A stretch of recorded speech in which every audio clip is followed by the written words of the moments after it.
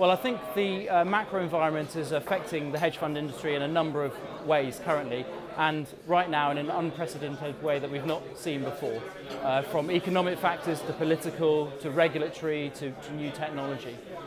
Earlier in the year we saw an increased volatility of markets, which was good for some fund managers, not so good for others. But on the whole, I think increased volatility is good because it means that new investment managers can come to the market and explore possible investment strategies that weren't explored before. On the political side, we've of course got a potential trade war between America and China, and Europe is very much in the crossfire of that. We've also got a president who tweets at any time of the night or day, and investment managers have got to be ready to deal with that. So in terms of macroeconomic factors that are affecting the industry, it ranges everything at the same time at the moment: political, economic, technology and regulation.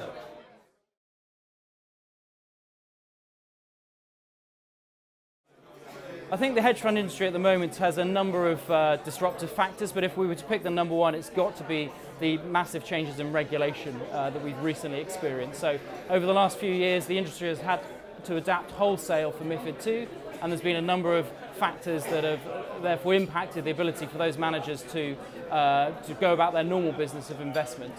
We've seen, I think, very contracted time frames for implementation of MiFID II. That's not just the time between when the regulation came out and when it had to be live by, even with a year's delay, but also because there were wave after wave of interpretation and reinterpretation of those regulations, which meant that investment managers had quite a difficult time in ensuring that their platforms are operating the way that the regulators want them to, and trying to understand what the regulation actually means and how it should be put into practice.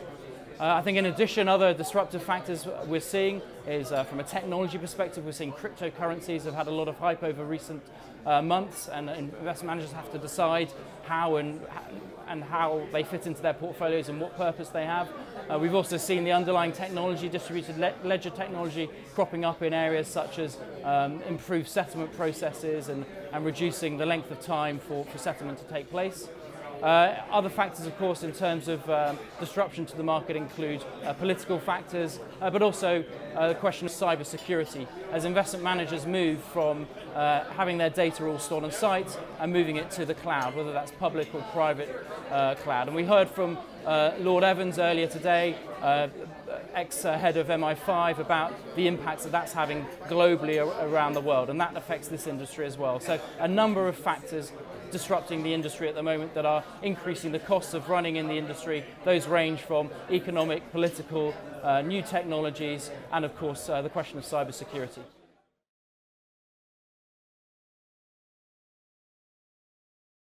Following our panel discussion earlier, the question of course is how are hedge fund managers dealing with macroeconomic factors and also disruptive elements to the industry at the moment. And I think what came out of that was that a key element for managers is to have a flexible platform in place that can be adapted as new regulations come out and as the business needs to change going forward.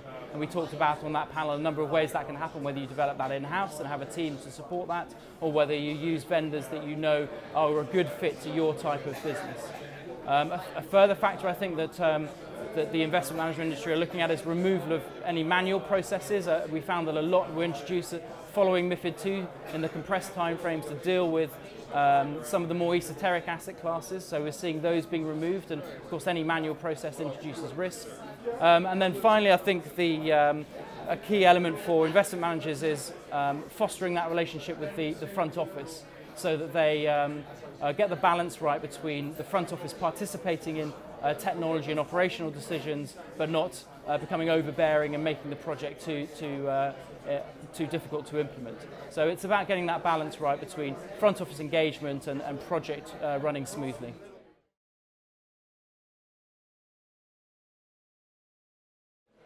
Well, in terms of how the hedge funds are measured in terms of performance, I think we've seen a big change in that over the last 10 years.